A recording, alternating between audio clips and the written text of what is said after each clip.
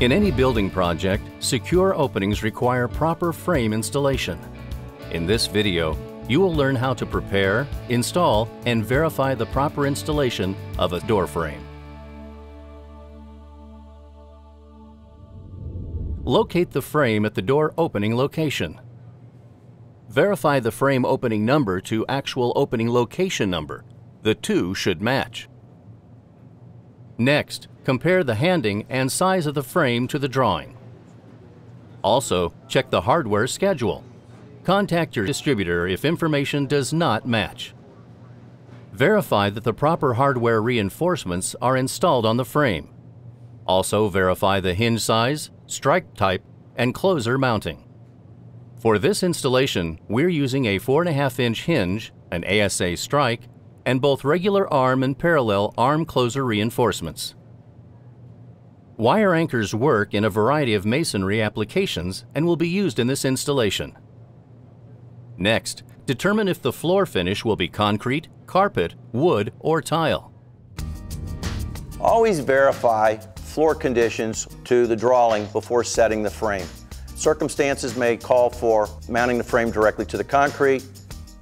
There may be carpet, there may be tile, there may be ceramic tile, or there may be wood flooring to go into place. Adjust the frame properly to the floor conditions so that the doors will not drag the floor when installation of the frame is complete.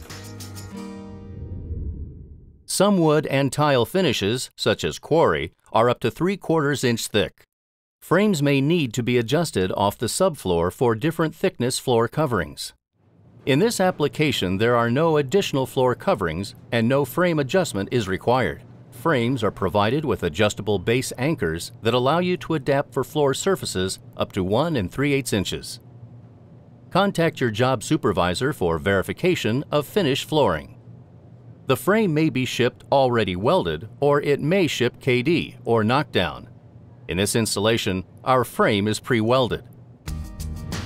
In a KD frame, some assembly is required. It is minimal. Slots and tabs go together. The most important tab connection is at the rabbeted part of the frame, and those tabs should be bent in an outward position.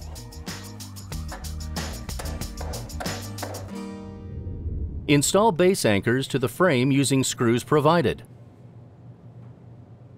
Pre-welded frames are transported to the job site using a shipping bar to prevent the frame from twisting in transit.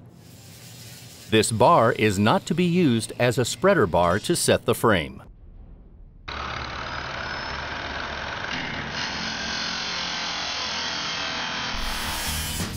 The shipping bar comes welded from the factory. It is important that it is properly removed by grinding off. Do not bend or twist off. Stand the frame up in the wall line at the proposed location.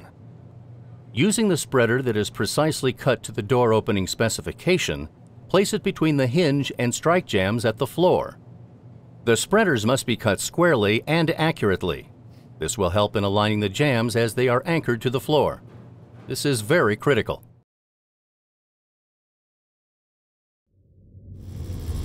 Anchor the base anchors to the floor on each jamb using a concrete screw or drive pin type anchor.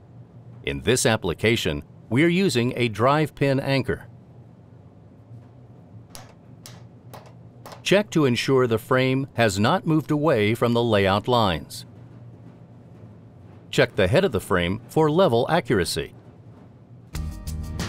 Throughout any frame installation, it is important that the frame is continually checked for plumb level and square.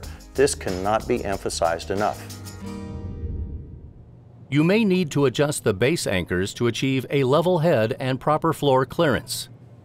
You can shim the bottom of the jamb with a flat washer or a fender washer. Always check for level accuracy after you make an adjustment.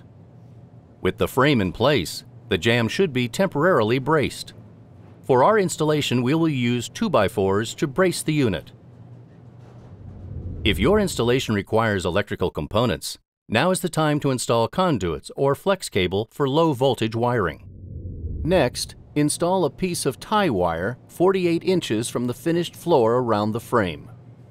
Twist the wire tight. This creates inward tension to hold the spreader in place. Now place another spreader in between the hinge and strike jambs. This mid-frame spreader is important for keeping the frame straight and in alignment.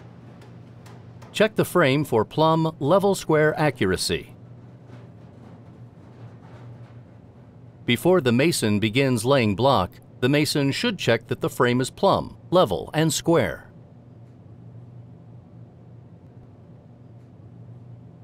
With the frame now temporarily braced, plumb and level in all directions, the laying of the block may begin.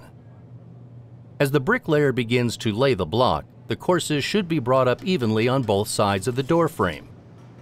Care should be taken not to push the frame out of plumb with the block. Fill the jambs with mortar evenly up both sides. Lightly tap the frame to settle the mortar. At the third course, or approximately 24 inches off the floor, lay in a wire anchor on the hinge and strike jambs. Once this is complete, check the frame again for plumb, level, and square in all directions. Adjust as needed. Continue laying the block.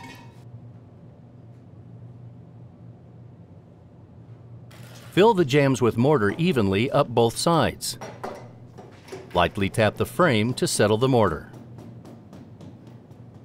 At the sixth course, or approximately 48 inches off the floor, lay in another anchor on the hinge and strike jambs.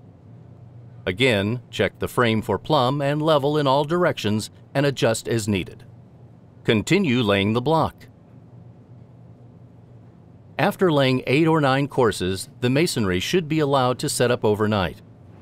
The spreaders and the temporary back bracing should remain in place overnight. Before leaving the site for the day, clean any mortar out of the hinge pockets and strike reinforcements.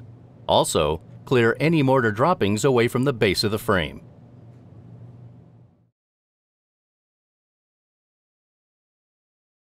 At the start of day 2, remove the back braces. Be careful not to damage the door frame.